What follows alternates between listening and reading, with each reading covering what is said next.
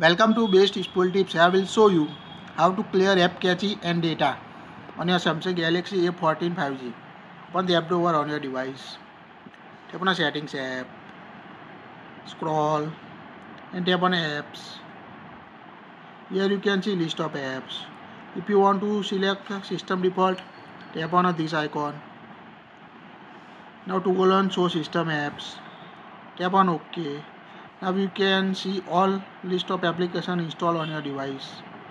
Select the app you want to clear app cache and data on your device. Scroll down and select the any third party app or system apps you want to clear cache. Here we select the Google Chrome.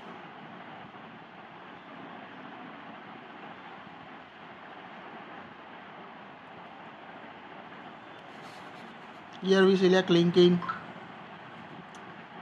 Now scroll, tap on a storage in the usage section. Here at the bottom you can see the clear cache option. Tap on clear cache if available to clear app cache. It will temporarily remove data from your app. Now tap on a clear data. It will permanently delete all your app data including file settings. Tap on delete to permanently delete app data. It will fix the any app crashing or phishing issue. That's it. If you like it, share it.